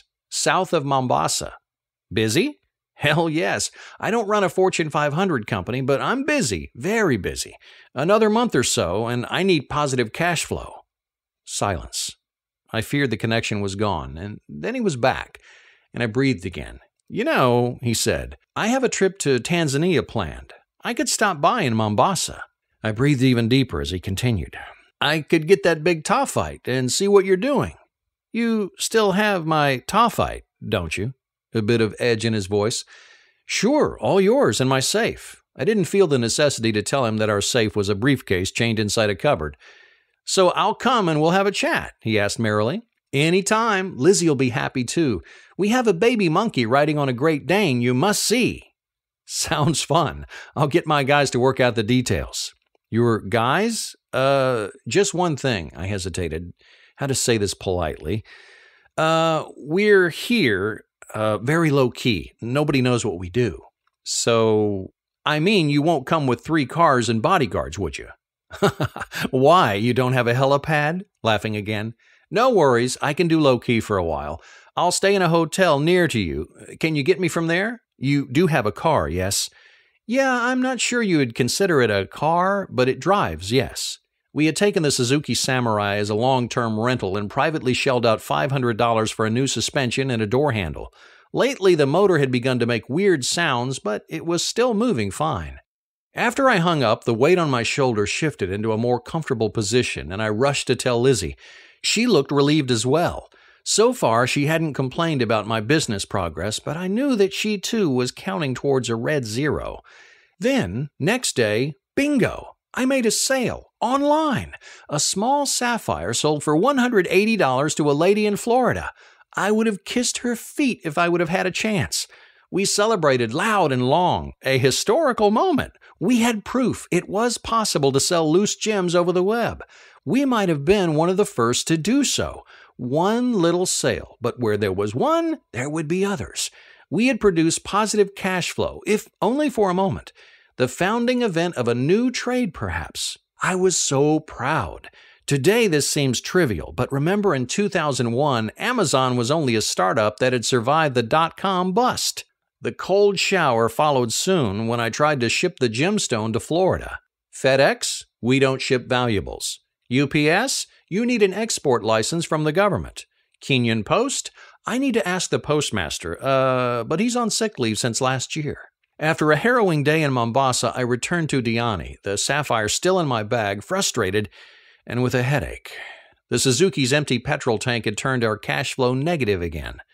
In a fog of nausea, I considered that perhaps the world was not yet ready for international retail. I emailed our first customer that we had to work out a little detail but would ship soon. Fortunately, the lady was very kind and in no hurry. Luckily, gems don't spoil. Lizzie was so deeply worried that she had herself a rash of herpes. Then, early next day, another order came in. A Savarite for $255. More headache. By now, I was hoping not to get new orders. In the end, we did what everybody did those days. We posted neutral envelopes declared as sample. Even today, most developing countries are cut off from legal e-commerce by rules developed in the 19th century for Walmart and BP. But don't get me started. More fun. Valcura and Brunhilde had gathered a fan club. Every morning, tourists from the surrounding resorts assembled on our beach and waited for Monkey riding the Great Dane down the beach. Sometimes Valcura lost his balance and then hung from one of Brunhilde's ears or rode underbelly. Whatever they did, it was spectacularly funny. The crowd roared with laughter, spurring the two animals to ever wilder acrobatics. Dog and Monkey obviously enjoyed the attention and came up with new tricks on a daily basis. The gardener wanted to collect money from the Muzungus for watching the rodeo, but we stopped him. Again, I noted the Kikuyu glaring at us from behind the tourists, and I didn't like it. When I went to confront him, he turned and ran away. 2 nights later, Valcura vanished. Lizzie, who had locked him into his cage the prior evening, swore that she had closed the latch. Either the monkey had figured out how to open the cage, or somebody had let him out. In any case, we were deeply disappointed. We hadn't expected Valcura to simply run away. After all, we were his rot, his family, breakfast, candy, and all. See, said Ellie. Especially Brunhilde was heartbroken. Great Danes are very sensitive dogs. She kept watch at Valcura's empty cage day and night, wouldn't go for a walk, even refused to eat. Seeing that dog suffer was the worst. I shared the bad news with the waiting tourists and asked them to look out for the lost monkey. We hoped that he would return when hunger or loneliness caught up with him, but in vain we listened for his shack attack. Chapter 6. One Sunday morning, Peter arrived in Mombasa and checked into the Diani Reef Hotel. Lizzie and I went to pick him up. I hope he likes the Tophet, I said on the way. Oh, I hadn't thought about it anymore. Lizzie looked at me with big spooked eyes. But I mean, could he, refuse it? Theoretically, yes, he could. Lizzie stared ahead. I sure hope he likes it. Peter had aged visibly over the last months. More gray had appeared in his fashionable salt and pepper beard, but he was in good spirits. He folded himself into the back of the Suzuki, joking that our car might fit into the back of his Rolls-Royce Silver Shadow. Yes, very funny. Ellie made her best chicken curry, and we lunched on the terrace. Peter loved it. He didn't speak of New York, and we dared not ask, but he told us how Martin had quit his job, how his daughter had called off the marriage, and that she now was single again. Lizzie cast me a sharp look. I shrugged. I didn't do anything. We reported our business situation, described how Valcura had been riding the now depressed Great Dane, and talked about all the little problems of life in Africa. To my relief, Ellie didn't embarrass us with her solitary laughing fits, but kept a respectful quiet. After lunch, I took Peter into our office and opened the safe. He smirked at the setup and said, "Gotta start somewhere." I handed over the Tophet, my hands slightly trembling. Even with a net value of $5 billion, Peter disappeared into a different time-space dimension. A boy again, the adventurer exploring unknown worlds. His eyes gleaming as he studied the crystal, turning it this way and that, rolling it on the table and shining the torch through it. I waited patiently, praying he'd share my judgment that this was in fact a Tophet. After a long while, he looked up, beaming. Yes, It's a Tophite. Wow! I, the proud deliverer, breathed deep, as promised, a quarter pound. Silently, Peter returned into the other dimension and studied the crystal some more until I felt the time was right to move on. Will you cut it? I asked, bringing the question of ownership into the open. I'm not sure. Peter made a pained face. Look at this perfect crystal. My opinion, too. It won't improve much after cutting. Nothing wrong, but it will look like a big so-so spinel. In the full crystal, it's a miracle. Peter nodded. Yes, I will leave it as it is. We shook hands. After a short walk on the beach, we sat for tea on our terrace, chatting. I had been waiting for an opportunity to talk new business, but Peter didn't need prodding. He came straight to the point without any foreplay. Let me invest in your company. I want to get in early. Lizzie smiled like a honey pie, while I tried to stay cool, which, in retrospect, was a silly notion. We don't really have much to show for an evaluation, I warned. Peter smiled, nodding fatherly, got a paper from his pocket and asked for a pen. Let's see. He tested the ballpoint with some scribble. What's the name of your company?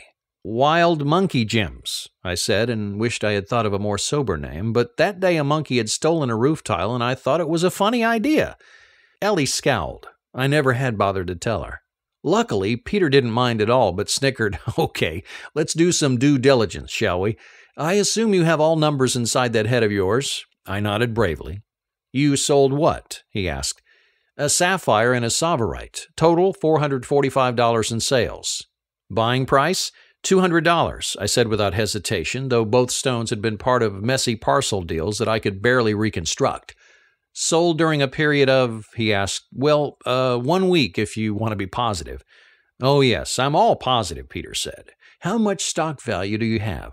Around $210,000 in purchasing prices. He smiled and reached for his telephone to help with the math. He muttered and mumbled while numbers rolled from his pen.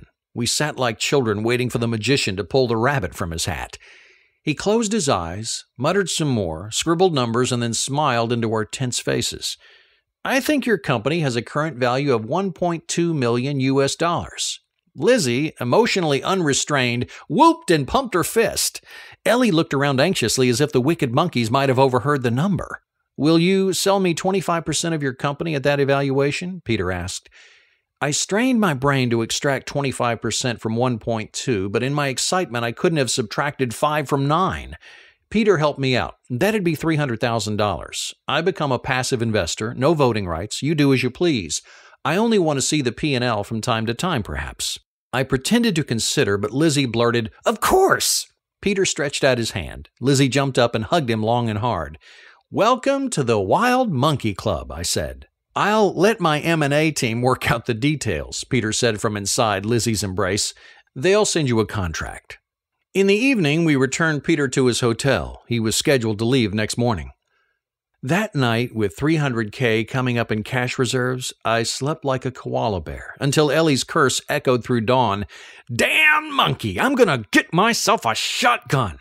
I was still in bed, but heard the animal dashing over our roof and jumping off into the trees behind our house. We rushed out, and there stood Ellie helplessly swinging a stick. I was so happy, and now my new begonias! Valkura was gone, and the wicked monkeys had returned. See? I said to Ellie. Yes, I see, she said thoughtfully, staring at where the monkey had disappeared. Where on earth does he go with my begonias? We stood in silence until Lizzie said, Let's hire a runner, a fast boy, or better 2. They stay here on guard, and when the next monkey comes, they follow him. Is that possible? I asked.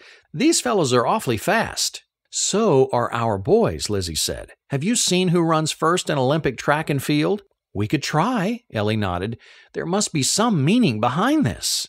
Rosalind went to the village. We wanted 2 boys with quick feet and ambition to earn some extra cash. She returned with Omar and Bakar, thick friends, around 10 years old. They agreed to share the prize money of $50 for information on the whereabouts of Ellie's teapot, toilet brush, and begonias. Don't they have to go to school? I asked Rosalind. Yes, but they don't. Rosalind arched her eyebrows. But, Kenya has an obligatory education system, right? I realized Rosalind didn't know what obligatory education system meant, but nevertheless, she had a straight answer. To go to school, they need a uniform, but they can't afford that. That's why they can't go to school? Because they have no uniform? I asked. Yes, no uniform, no school, Rosalind said. How much are those uniforms? Around $100, government issued, Lizzie said. What? 100? Are they buying them at Armani? No, from the government, Lizzie sighed. Later, when Peter's money came through, we bought them their uniforms. Chapter 7. Omar and Bakar camped on Ellie's veranda, sleeping and eating in turns, waiting for a wicked monkey. Sure enough, on the third day, early afternoon, I heard Ellie's familiar war cry. I rushed from my office to see Omar, followed by his friend, sprinting over the ground and disappearing into the jungle. They were indeed fast. This particular monkey had carried off a small shovel. We hoped the unwieldy loot would slow him down and give the boys a chance to follow. At nightfall, a thoroughly exhausted Omar returned. Basking in our attention, he reported in much detail how they had followed the monkey with the shovel for over 2 hours. Bakar had given up with a limp, but Omar had endured the final stretch. Good job, I said, and patted his proudly raised head. Child labor in practice. So, where did it go? Asked Lizzie impatiently. A Kikau camp, where the hills start. Big Kikuyu family. Kikau Kikuyu. I cast a questioning glance at Lizzie. How would you say Kikau are? Like gypsies. A Kikuyu tribe that moves around, not necessarily poor, but homeless, if that's the right word. A nomadic tribe? I suggested. Yes, they trade and move on every few months. Don't enjoy a very good reputation. They get chased by the locals, so they make campsites in the wild. We also call them Hamas, something like tent people. Yes, that is where the monkey went, to the Hamas, Omar confirmed. With my shovel? Ellie asked with doubt in her voice. During the afternoon, she had argued the boys would come back with some unverifiable story and claim the $50. Omar nodded emphatically. Yes, other monkeys there too. Did you see what happened? I asked. Monkey gave the shovel to Waku. Then he got drink. What? A drink from a plastic, big bucket. Woman gave the monkey a drink from the big bucket. Changa'a. I say it was Changa'a. Changa'a is an illegal moonshine. Greetings from hell. Changa'a actually means kill me quick in Swahili. Valkura's mother, remember? I said. She smelled funny. Nobody spoke as we contemplated evil. Lizzie broke the silence. They hooked monkeys on Changa'a and trained them to steal? Her eyes glittered with anger. I hoped she would never look at me like that. Omar got $50 after he promised to A, share it with Bakar, and B, keep quiet about what he had seen, and C, come back at dawn to show us exactly where the camp was. We discussed our options until midnight. Going to the local police carried the risk of getting ourselves into trouble. Unless in deadly need, foreigners are advised to avoid contact with the executive branch in Africa. Also, we feared local police might simply chase those Kikau off their precinct and let them continue their mischief elsewhere, or even worse, go to ask for a bribe and then let them work under police protection. In the end, we decided to follow Ellie's advice and join the hotel manager's monthly meeting to ask for help. Only they had the leverage to get things done here. The next meeting was scheduled in 2 weeks. Meanwhile, we planned to verify Omar's story. At dawn, we started in the Suzuki, Lizzie and I in the front and Omar in the back. We considered taking Brunhilde for security. She liked driving, and it might have helped her depression, but in the end we decided against it. She was too conspicuous. Ellie stayed behind too. I don't want to see any more monkeys, thank you. I drove south and then pushed west into the plains. Soon the paved road gave way to gravel, and a little later there was no road at all, only foot tracks. The Suzuki held up well, better than on the road, and though only at walking speed, we rattled along nicely. After an hour of bouncing through open fields, Omar gripped my shoulder. There, the Kikau, he whispered, and nodded to the front. In a distance stood a cluster of tents inside a little palm tree forest. There was movement. White sheets and clothes flapped in the morning breeze. Children ran, and a lump of green metal suggested a vehicle of some sort. I drove on. Soon we drew attention. Men slouching idle under the trees craned their necks. Women stopped working. A few monkeys sleeping on the floor sat up, stared in our direction, and then plunged down again. Kids ran up screaming. I stopped the car a few dozen paces from the camp. "What are you doing?" Lizzie hissed. "Let's go." No, I'm only a silly foreigner. Let me ask for directions. I'm lost. These people are dangerous. Lizzie put her hand on my knee for emphasis. I disregarded Lizzie's warning as tribal prejudice. Yes, these people had trained monkeys to steal, but the drunk youth with the infected eyebrow piercing on the ferry sure had done worse. Come on, I smiled. You picked a fight with a gang in Mombasa, remember? I'll just ask for directions. They won't harm me. Lizzie wanted to contradict, but I turned to Omar and barked for everybody to hear. You're useless! What did I pay you for, huh? I got out, motor running, slammed the door, and marched towards the camp. By now I had full attention of the clan. The men got up. The smell of rotten fruits and the sharp twang of chemicals hung in the air. A bare-bone pickup truck stood on 3 wheels and a block of wood. As I came nearer, several men rushed up and formed a line between me and the camp, hindering me from walking on. I peeked over their shoulders but couldn't see any mountains of teapots or toilet brushes. However, I needed no further proof. I looked around. They were a wild bunch, some barely dressed, let alone clean, bloodshot eyes, here and there a limb was missing. Their faces showed many scars, though they appeared more curious than unfriendly. Addressing nobody in particular, I asked, "Can you tell me the way to the main road?" A small fellow in a yellowish undershirt stepped closer with authority. Perhaps he was the Waku which Omar had mentioned. His flat nose looked as if the nasal bone had been removed. "How do we get back to the coast, please?" I asked him again and added in best tourist fashion, "I go Diani. Where to Diani Beach?" The flat nose nodded, not unfriendly, pointed to the east and drew breath. But before he could utter a word, something jumped onto my leg, clawed at my shirt, and began to delouse me with many tender shack attacks. The Kikau stood in dumbfounded surprise while I fought to get Valkura out of my hair. Then a man pushed through the circle, pointing fingers and shouting. It was the guy I had seen on the beach weeks before. He was obviously deciphering the meaning of our visit for his clan, motioning at Valkura and our car. My disguise as a lost tourist was blown sky high. Faces turned ugly. Behind, the Suzuki's motor revved. Lizzie must have climbed into the driver's seat, getting ready for an attack rescue mission. I turned and split without a word, first in a gentlemanly stride, then breaking into a run, while a noisy argument ensued behind me. Valkura's claws ripped into my shoulder. The Suzuki bounced into my direction. Omar nearly fell off as Lizzie crashed into a circle and then to a halt, the exhaust pipe pointing towards the camp. I jumped into the car. Valkura changed to Lizzie's shoulder, chattering happily. I looked back. Several men had picked up heavy sticks and one held a panga, an African machete, but they stood undecided, gesticulating and arguing. "Haraka, haraka," Omar begged. Lizzie rammed in the gear, the motor howled and then died. With a plop, plop, plop. Silence. Lizzie cursed and turned the key. No reaction. Not even a battery-induced whining. Lizzie tried again. Nothing. Omar, with the initiative and spontaneity of the young, jumped from the car and ran at full speed. Though he was fast, the Kikaus might have been able to catch him, but at that time they still lacked active decision-making. We grown-ups sat in silence. Only Valkura shack-attacked noisily. Lizzie turned the key. Again, nothing happened. Lizzie looked at me. Not nice. I shrugged. Yes, it was my fault, but, well, nobody's perfect. Chapter 8. Soon after, the car was encircled by sturdy men and many kids. Some women came running up as well. I dropped my hand to feel for the Japanese blade inside my sleeve. It was there all right, but not much of a help against 20 men with clubs and machetes and what else they might have inside their camp. However, they didn't hack us to pieces straight away.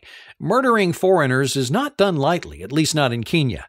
Founder of internet company killed on safari. It doesn't go down well in the newspapers, and international police would come after them, even across borders. At the sight of the surrounding clan, Valkura gave up being happy and began to whimper. A few brave men stepped in front of the car as Lizzie gave the motor a final try, but the Suzuki ignored our pleading. I waited for Lizzie to talk us out of it, but she just stared into the distance with a, "You brought us here, so do something" face. "Who speaks English?" I asked into the crowd, trying not to sound scared nor condescending. Flatnose growled. "May I?" I motioned to get out of the car. They stepped aside. Addressing Flatnose, I said, "We know what you're doing." Flatnose waggled his head, raised his eyebrows. "So what?" Others murmured angrily. The Waku was not the only English speaker. But we're stuck. Oh, okay, bad luck for us. Good for you, I admitted. Flatnose nodded with a nasty grin, but didn't comment. Look, we don't care about monkeys, except that small one, I motioned towards Valkura. We want to take him home, and we'll leave you in peace. Won't talk about it anymore. I waited for a reaction, but since none came forth, I continued. You can do what you want, but you better move on. This opened up negotiations. Flatnose pulled a dangerous face and growled, Why is that? Well, too many people know of your business by now. They know we came here and the boy ran back home. Our friends will come.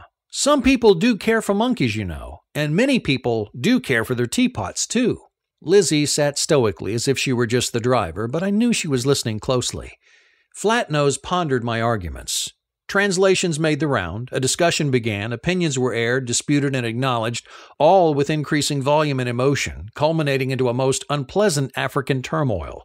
By then, the whole clan was present. Men shouted with frantic gesticulations, waved their sticks in pangas. Women wailed with frightened faces, first trying to pull their husbands away, and then their children. I feared the worst, but before things got out of control, Flatnose, who had not participated in the chaos but had been standing still, his forehead wrinkled in deep thought, raised his hands, shouted once, twice, and a relative quiet fell. You have to come with me, he said, and nodded at Lizzie. You too. Leave the key in the car. Without hesitation, Lizzie got out of the Suzuki, and they marched us into their camp. Valkura hid deep inside Lizzie's shirt, clever enough to stay quiet. Flatnose commanded us to sit under a tree in front of an extinguished cooking place and walked off with a mobile phone stuck to his head. Out of earshot, he talked and gesticulated, staring at the Suzuki and then back in our direction. 3 men watched over us, as they must have seen in a Hollywood movie. A small and fat man in boxer shorts, and 1 tall fellow with a sarong held heavy sticks. The third, a small, wiry man with a kind of ponytail, threatened us with a blunt-looking panga. Lizzie, I began to whisper, but the ponytail stuck the panga in my face and snarled, No talking. In any case, Lizzie was sulking, ignoring me and everybody else. Sweating and thirsty, I comforted myself with the thought that sooner or later somebody would come and rescue us. All the while, Flatnose alternatively barked orders into the camp or made and received a flurry of calls. The monkeys had woken too. Chattering in low tones, they waited for a woman distributing small portions of changaa from a big plastic barrel. The whole camp was on its feet. Finally, I connected their activities. They were breaking tent, moving on. Flatnose wasn't stupid. He was getting ready to vanish into some other lawless part of the country, or perhaps across the nearby border to Tanzania. Okay, I thought, we'll have an unpleasant time sitting here and waiting to be rescued. Probably I'd get an earful from Lizzie, not my favorite Sunday pastime, but survivable. But then a big shiny car came rumbling over the fields. Flatnose stopped talking on his phone and briskly walked towards the newcomers. Our guards drew closer, making sure we wouldn't get up or raise attention. I glanced at Lizzie, no reaction. I craned my neck. It was a brand new Toyota double cab, uplifted on monster tires with naked double-wide flatbed, tinted windows, winch, and various extras. The massive truck made a circle and stopped a few meters left to our Suzuki. 2 middle-aged African men with huge pot bellies, obviously brothers, heaved from the car, motor running. Flatnose greeted the 2 with businesslike handshakes, and together they began to examine our Suzuki. I paled. I groaned. Flatnose was selling our car. Suddenly, our situation looked much more serious. I searched for somebody digging graves. Not yet. Not here. Perhaps they were planning to take us as hostages, across the border. I had heard similar stories, none with happy endings. Could we make a dash for the car dealers? If so, what then? People buying stolen rental cars without papers would probably not protect the very tourists the car was stolen from. Now I really wanted to talk with Lizzie. I glanced sideways, and this time she reacted, barely perceptible, just a sideways blink of her eyes. She had understood. We were a team again, and I felt much better. To Lizzie's feet lay a heavy frying pan. She moved her foot an inch towards the grip of the pan. I nodded a very slow, understood. Our guards paid no attention to details. I looked around. The 2 car dealers now sat in our Suzuki, which naturally wouldn't start. Flatnose had opened its hood and stood leaning into the motor. You may remember from Madagascar that Lizzie was a semi-professional squash player. She had exceptionally fast and precise reflexes and considerable strength. Thus, it was worth watching how she gripped the frying pan with both hands, swinging it in a full circle while simultaneously rising to her feet and in one smooth movement backhanded the man with the panga over his ponytail. He went down with a oof. I might have been worried about his head if there had been time for compassion, but Lizzie swung again, this time at the small fat man. She missed his head but whacked hard into his left shoulder. The fat man howled and raised the stick with his right hand. Meanwhile, I had pulled the knife from my sleeve and flicked it open. Just as the man whacked down on Lizzie, I grabbed him from behind, pulling backwards and pressing the knife deep into his double chin, albeit with the blunt side of the blade. Thus his stroke lost some strength, but nevertheless knocked Lizzie on the head.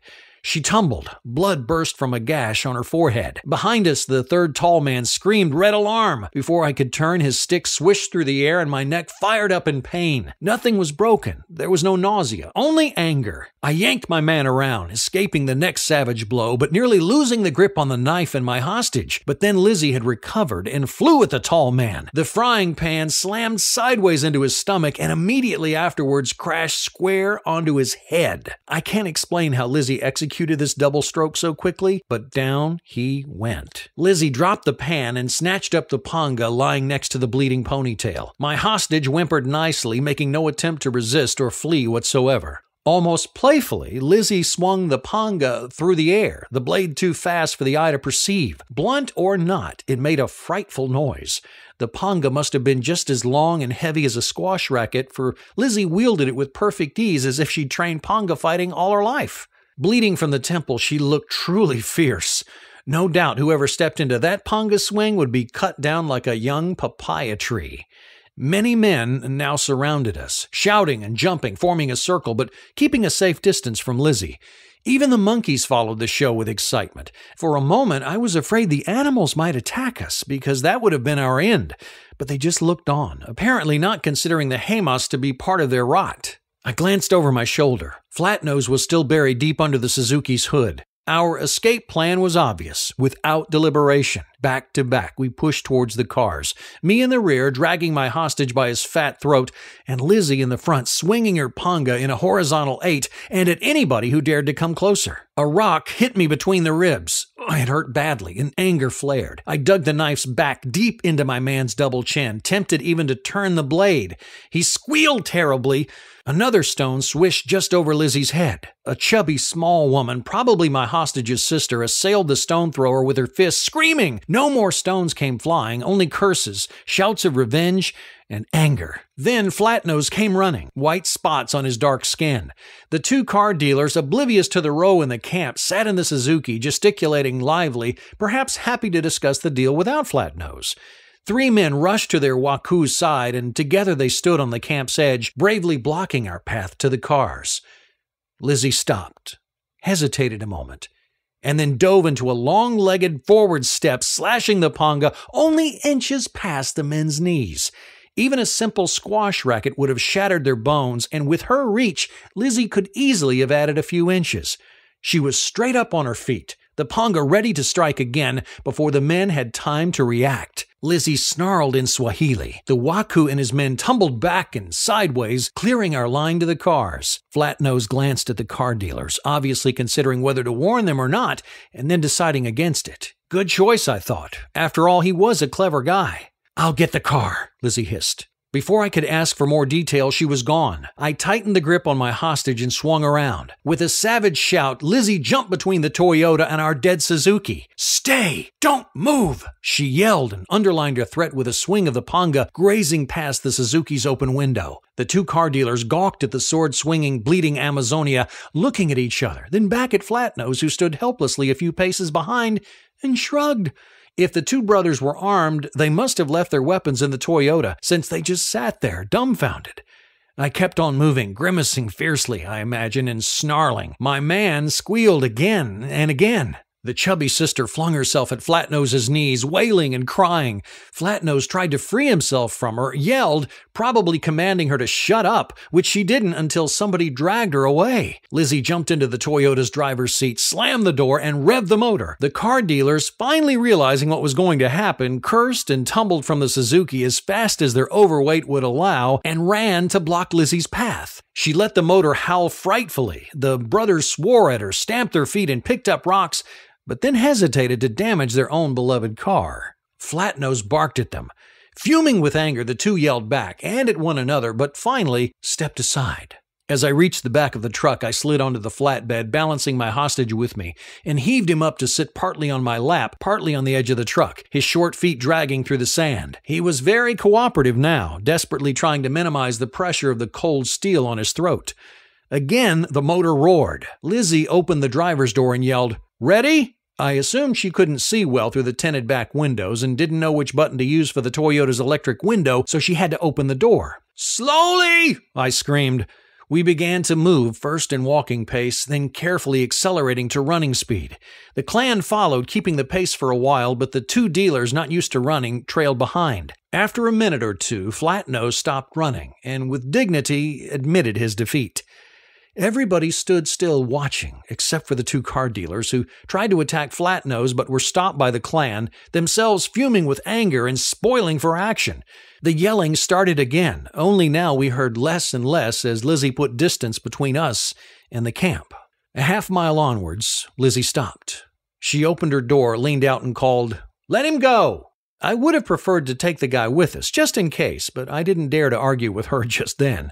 Lizzie would have her reasons. Carefully extracting my knife from the man's double chin, I shoved him off the truck. He fell with a cry, slumped to his knees, and howled dramatically. With one hand, I folded my knife. With the other, I searched for a secure holding on the truck bed. "Let's go," I called to the front. "Okay." Lizzie closed her door. Later, I Googled the different models of these Toyota pickup trucks. This particular car had the big V8 motor, 5,000 cc of gasoline, and 220 horsepower, simultaneously drilling 4 off-road tires deep into the ground. Lizzie wasn't used to such motors, nor did her emotional state and our situation encourage meek driving.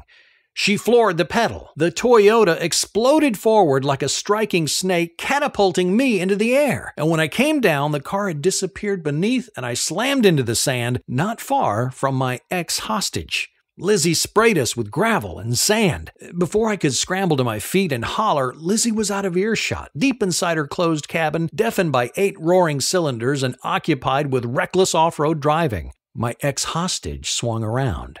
It took the man a moment to transcend from poor victim to angry revenger. Considering the circumstances, he did a fine job. His eyes glared as he stomped at me with arms outstretched, ready to throttle. A shout went up from the campsite. Sprinting does not count amongst the common qualifications of a gym trader, but if I ever ran fast, it was then, screaming and flailing my arms after Lizzie. I didn't glance back, but could hear my ex-hostage panting and cursing close behind. Too close. While I fumbled for the knife, he tackled into my knees and hurled me straight into an unwelcoming thorn bush. Wasting no time with formalities, he immediately began pounding me with his fists, albeit with poor aim, doing little harm. Despite his girth, I got my knees pulled up and kicked him off like an unwanted lover. He flew a good meter and landed on his back with a pained grunt. Lizzie had finally noticed her loss and turned back in a dangerously tight circle, the inner wheels barely touching the ground. I jumped to my feet, dazed. By now, the whole clan, women, children, and even some monkeys were on the move into our direction. The first men only 100 meters off, swinging sticks and pongas. Luckily, I wore strong sneakers that day. Havana's would have been my end. I concentrated on running. Lizzie came back in a straight line, but not towards me. Instead, she was aiming at the clan behind. I glanced back as the Toyota thundered by. Some men wavered, some stopped, but others fanned out, continuing to run at full speed but in a wider formation. The women turned to chase their children into the camp. My ex-hostage had lost ground and energy. Fear runs faster than anger. Also, he was limping. Lizzie swung out into another wide circle, nearly mowing down one of the front runners. Rocks crashed against the Toyota. A heavy stick dodged from the windscreen, but nothing could have stopped these 3 tons of steel. My lungs on fire, I ran on, away from the havoc Lizzie was creating behind. I heard her turn and follow. Then she was slowing alongside. This time I ignored the flatbed, yanked the passenger door open, and jumped in. A final rock clattered onto the roof, and we were gone. Lizzie hammered the Toyota over the plain, not even looking back. Valkura shack-attackered happily. I laughed and cursed and cried. Final chapter. On the main road, we stopped at a kiosk, washed and nursed our wounds. Lizzie insisted that I disinfect her wound with local rum. She howled as alcohol and blood dribbled down her cheeks in a purple sauce. We drank the rest of the rum with warm Coca-Cola, ate a portion of ugali, and then continued towards the coast. Near Diani, we came upon a convoy of cars racing into the opposite direction. A police car, 2 hotel jeeps, and a private car with a Great Dane's head drooling through the back window. Lizzie turned and followed, honking until the caravan noticed us and stopped. Omar and Bakar were there, and Ellie. In few words, we explained what had happened. The police and the hotel security moved on, but Ellie and Brunhilde returned home with us. In the car, Valkura lovingly groomed and pretended to delouse the dog, constantly chattering in a low voice as if telling his story, while Brunhilde happily slobbered all over the monkey. When the police arrived at the campsite, they found only the 2 car dealers sitting in our Suzuki. The Kikau were gone for good. They had left behind many tents, material, and also their Changaa distiller. The poor monkeys had followed them anyways. A few days later, we freed the car dealers from jail and returned their slightly damaged Toyota, agreeing to mutual silence in face of the authorities. They had not tried to buy a stolen rental, and we had not taken their car by force. The security manager of the Diani Reef and the police promised to track the gang, but nothing came from it in our time. Everybody assumed the Kikau had left for Tanzania. Doing business in Kenya continued to be a pita, and in the same year, Lizzie and I moved on. We left Ellie, Brunhilde, and Valkura with heavy hearts, but in good shape. Peter never regretted his investment, and the 133-gram Tophyte crystal is envied by collectors worldwide. The End. Book 2. Visit edwardbristol.com.